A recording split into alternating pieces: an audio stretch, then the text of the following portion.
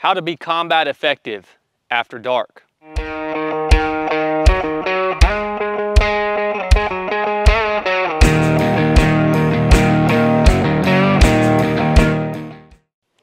All right guys, welcome back to the 307 Project Range. We are out here getting ready to do a little shooting today, and I figured why not pause and have a conversation about the differences between thermal optics and night vision. I guess first of all, we should decide why is it even important to be able to operate at night? Well, if you haven't already determined, it's a game changer. If you can be combat effective at night, either via night vision or thermal, it's a total game changer. It allows you to operate when no one else can see you, which is probably the biggest possible advantage that you can have over your enemy. So there are tremendous differences between these two options in terms of how do we see at night. Let's talk about night vision first. As you can see, this is a night vision setup, okay? This is gonna be our thermal, this is night vision. Now, night vision, when would I run this setup? What would be the primary use of this? Night vision being our N.V.G's, night vision goggles attached to an ops core helmet. These N.V.G's are N.V.G 50s made by, I think AGM, I think is the manufacturer on these. And then this is the IR aiming device. This is made by Steiner. It's a D-ball TAC D2. So DBAL TAC D2. So these two things are made to work in conjunction together.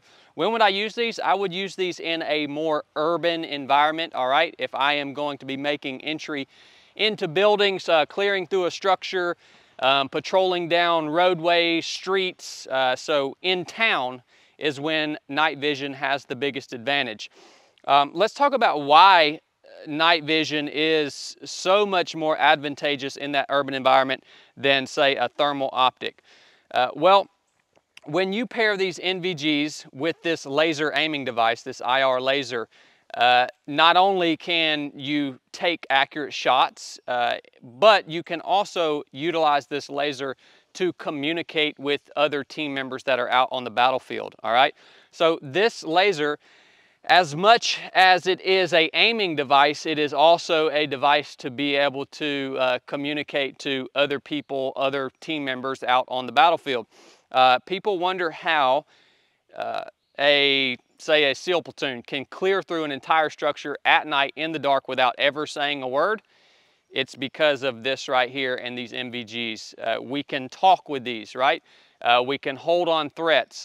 We can make certain motions to portray whatever the message needs to be by using these two tools in conjunction.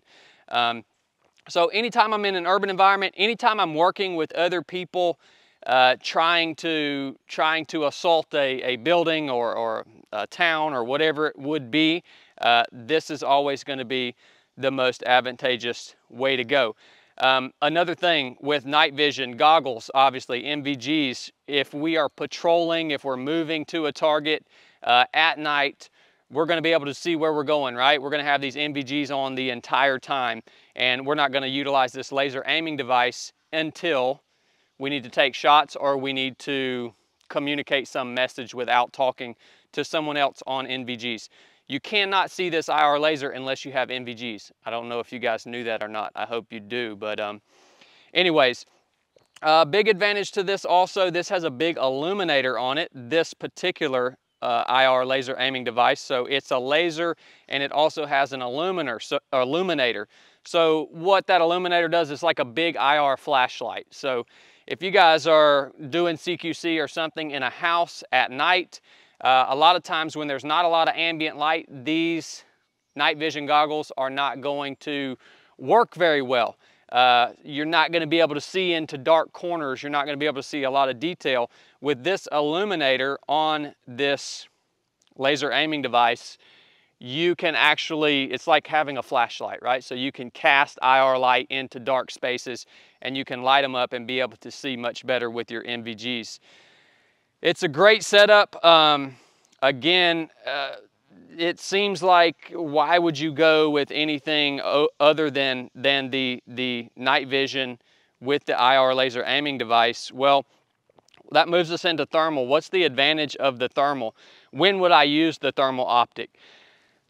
The thermal optic, for me, I believe the best use would be for an overwatch position, for a sniper position. When you're using this thermal, say we were in that urban environment, I would hand this weapon to someone and place them in an overwatch on a rooftop or something like that, and I would have them scanning with this thermal. You cannot hide from the thermal. All right, we talked about how in low light conditions, not a lot of ambient light, not a lot of moonlight, these N.V.Gs are pretty tough to see much detail or see much distance out of. This thermal, it's gonna work in the pitch dark, right? Because the thermal is picking up a heat signature. Also, the thermal, you can use it in the day or night. Night vision, you can only use it at night. The thermal is actually an effective way to sight and take shots day or night. It's gonna pick up that heat signature whether it's dark or daytime. So that's another big advantage of it. You can't obviously patrol with this, right? So if you are making movement at night, you're not gonna make movement while you're looking through this scope the entire time. So that's kind of a disadvantage if this is all that you had. But man, in a hunting situation, in an overwatch position, the thermal is going to be where it would go. If let's say if I was going out hunting, right, I would 100% take the thermal versus the night vision goggles and the IR laser aiming device. So thermal's got a lot of advantages, some disadvantages. One thing with the thermal, this weapon that I have here with the thermal mounted on, this is dedicated just for this thermal scope. If you have a thermal, you do want to go ahead and mount another optic, like you know, kind of canted out of the way onto your rifle, because if whoever had this weapon, if they needed to move into a structure, whatever they needed to move into a CQC or close quarters combat scenario, they're not going to be taking shots through this thermal scope, all right? These are for nice, deliberate, slow, long shots. So with this extra little red dot right here, I can just cant the weapon and I can use this rifle in a CQC scenario, as well as using it with the thermal optic. You see I have kind of the same deal going on here with my night vision setup. We've got our IR laser aiming device, but we also have our red dot so that the weapon is good day or night, or if you don't need to use night vision, say the lights come on and you need to flip your nods up, you would then transition to the red dot. A couple lessons learned with these. By the way, this thermal is made by Trigicon. This is called an IR Hunter, made by Trigicon. Both of these setups, you get what you pay for, man. If you get a cheap thermal scope, you're gonna get a cheap thermal scope. You're gonna get a real grainy image. You're not gonna have a lot of range with it. You're not gonna see a lot of distance. Likewise, it's the same with N.V.Gs. If you buy a cheap set of N.V.Gs, you're just not gonna get that quality of picture that you're going to get out of getting at least a mid-range set. I would say plan on spending $5 to $6 grand on a set of N.V.Gs, at least a set that's going to be good enough to actually utilize. And same on the thermal. You're going to talk about spending $5 to $7 grand on a good thermal scope. Don't ever leave batteries in these things, all right?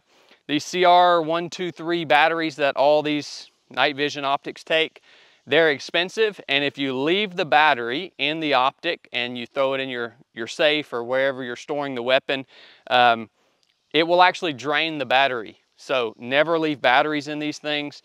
Try not to, I mean, I take care of these. Obviously, they're a big investment. Try not to leave them out in a hot car all day, stuff like that. So just, you have to generally be prepared to take care of them because they are big investments.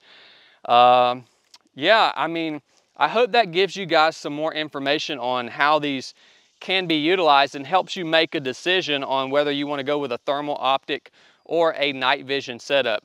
Again, if I'm hunting, if I'm overwatch, if I'm in some static position, I am going to take this thermal all day long, coyote hunting, hog hunting, whatever it is. You can't hide from it. It's picking up that heat signature.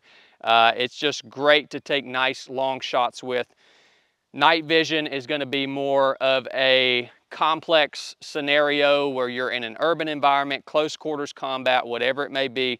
Understand that your night vision goggles must be paired with a laser aiming device in order for it to be combat effective. Essentially, you're not trying to look down a sight with your night vision. All right, so everybody always asks me what this big box is on top of this weapon, and that's what it is. A laser and an illuminator. Yeah, guys, that's pretty much in a nutshell what the difference is between the two and how they're used. Again, I highly recommend the Trijicon IR Hunter. This laser has been great by Steiner. These nods, let me get the manufacturer on these nods real quick.